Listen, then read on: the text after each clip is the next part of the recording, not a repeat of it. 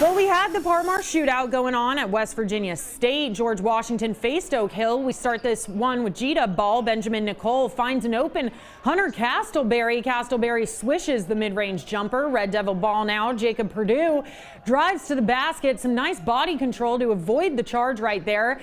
And we go back to the Patriots. WVU commit Darren Fitzpatrick steals the Red Devil inbounds pass. Fitzpatrick goes coast to coast for the lay-in. Oak Hill on the run here. Samuel Chris gets the ball in the corner. A pump fake. Use that pump fake, kids. Gets you open every time. He drains the three. But George Washington stayed in front of this one. The final 61-42.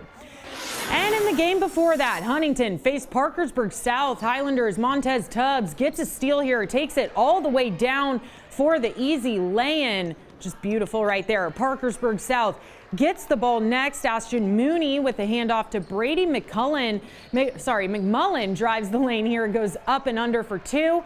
And back to Huntington. Huntington's Tyrone McNeely flying up the court. He takes it strong to the hoop for the bucket. Beautiful shot right there. And we go back to Parkersburg South. And hey, is that Bob Ross's grandson? He paints a pretty picture with the spin, a pump fake, and the foul. The Patriots win it, the final 72-64.